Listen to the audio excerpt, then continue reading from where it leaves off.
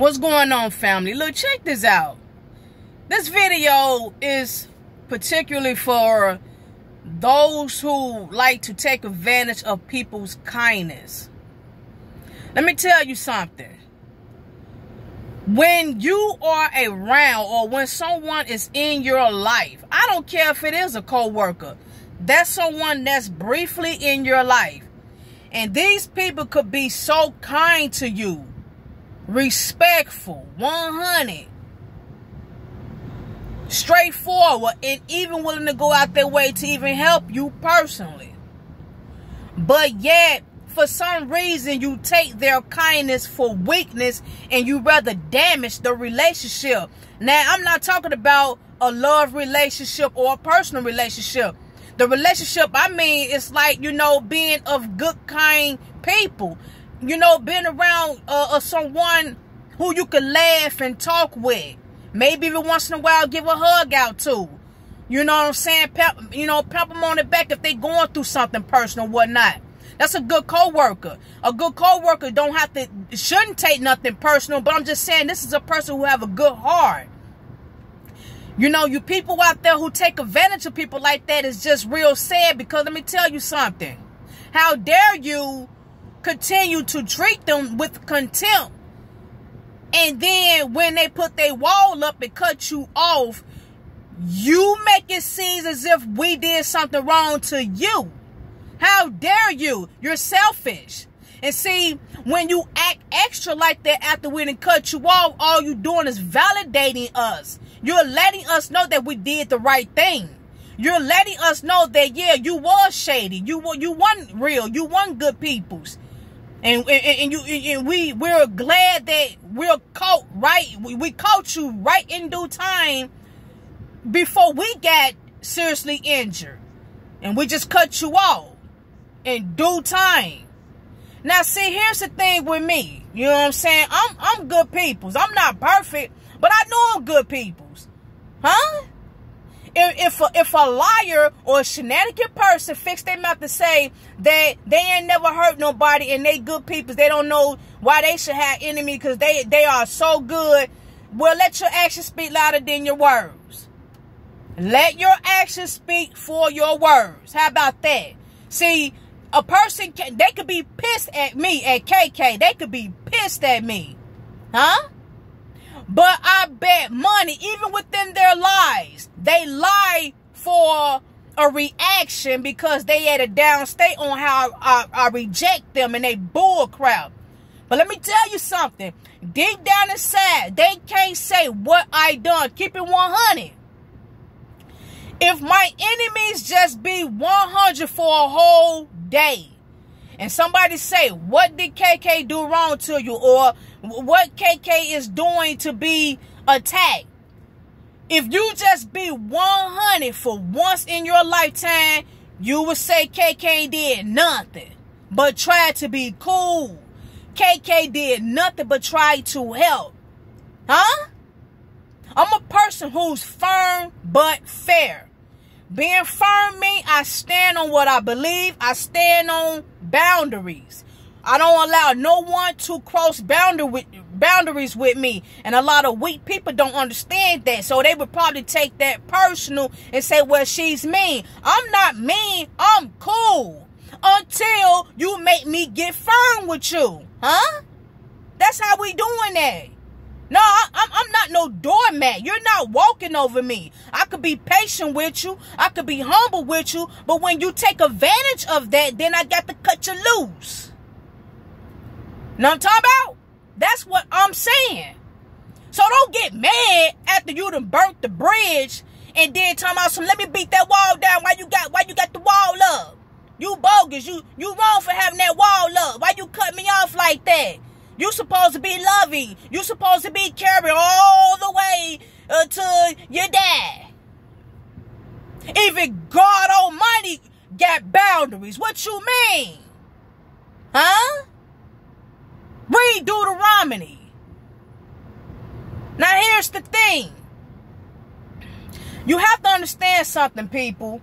When someone is in your life and they look out for you, they take care of you, and you this type of person who burn bridges and man, look, I ain't tripping on him. I ain't tripping on her. I know he or she love me, you know, whatever. But I'm finna go hang out with them or her and him because I know they fake or whatever, but I like the momentary fun that I have with them. Man, I'll holler at you later. You know, I ain't got time for you right now. I know I could come back to you. But right now, I'm finna have fun with him or her for a moment. Yeah, they may be shenanigans, but I'm going to try to change them. You know what I'm saying? You, man, you bored and all that. I ain't got time for all that. I'm finna go get this trophy right here to make me look good on the outside. You fat. You ugly. Yeah, you cool, but you're lacking your looks. But over here, she or he fine, and I'm finna roll with that because that makes me look good. Yeah, I may have a little low self-esteem, but I'm rolling with that, yeah, whatever. And see, this is someone who's ill will treating someone who loves them, who care for them. This ain't always got to be about a relationship either, people. So when the dodo decide to break boundaries because of the stupidity and worldly thinking and gonna hang out with some humbugger who ain't gonna treat them right, what happens is when they end up going that route, they get dissed, they get used, they get a bruise. Oh, it's going down. You can name it. Probably even got shot. Probably got their crib broken into, then got robbed and all that. Got set up by the dodo who they chose to go be with.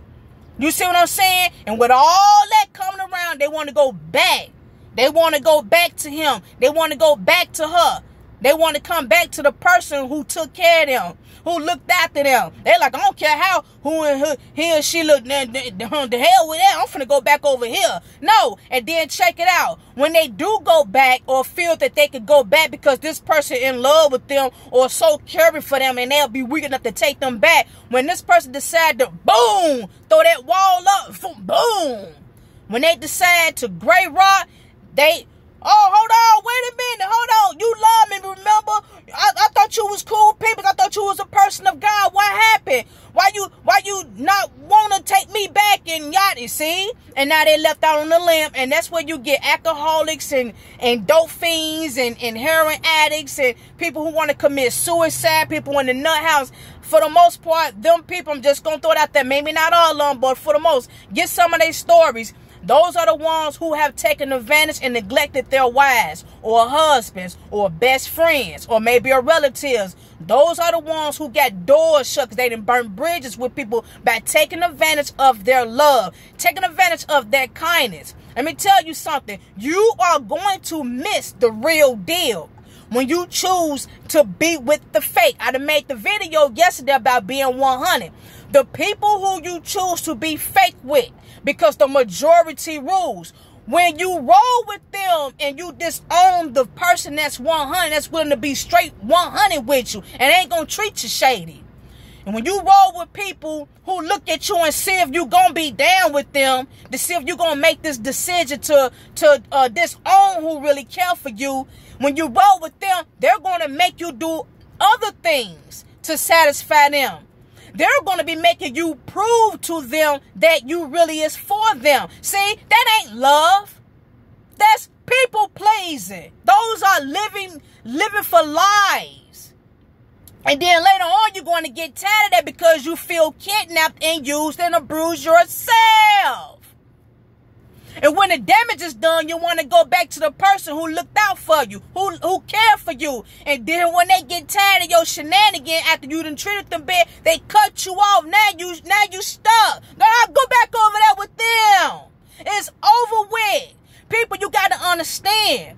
You have to treat people the way you want to be treated. If you keep treating people the way you don't want to be treated, then you gonna catch it. You cannot do that.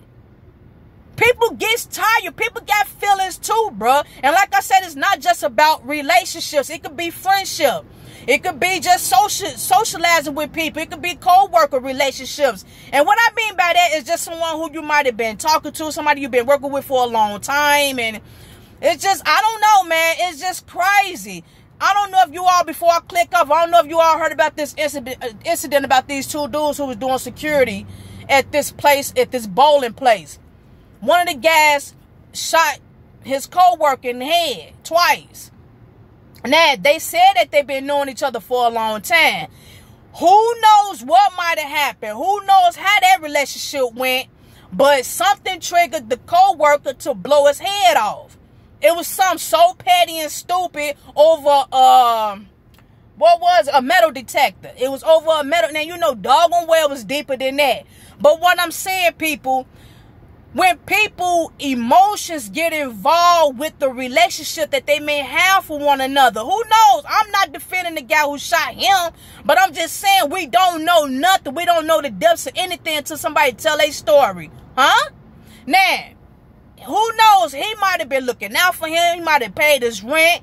He might have been looking out for his debts or whatever. You know, you never know. He might have covered up some things for him or whatnot. We don't know. But it led up to the point where he felt, hey, man, you know, hey, man, I don't want to work with him no more. And he happened to come in. He was mad that the guy came in to work. So, obviously, he didn't even want to work with him no more. So, hey, they worked, and that day was something happened over a metal detector, and dude shot him. He already told me he was going, I had to do it. That's what he said. He had to do it. Who knows what matter led up to that? Now, this ain't no stranger. This ain't something that just happened. This something that might have had been built for a long time, and dude planned and plotted it and just snapped. You see what I'm saying? People, you have to be careful how you treat others. You don't know what's on somebody's mind. You don't know what somebody done been through. You don't know what somebody is going through. You have to take control of yourself. You must repent. Thank God that you come across Set Apart to Serve channel. Thank God that you come across and Stay Solid is the Movement channel. You understand what I'm saying? Thank God that you could come across people's channels who could give you examples about dodos, who could give you examples on how to live through the scriptures. We trying to help people, but yet we keep getting bowled out. We trying to forgive people and humble, but yet we keep getting abused. We keep getting laughed at. We keep getting thrown with stones and all that. You know what I'm saying? Look, we got feelings too. We just got to stay strong spiritually. That's why we so special. That's why we are rocks and developing into mountains where you can't move us. Huh?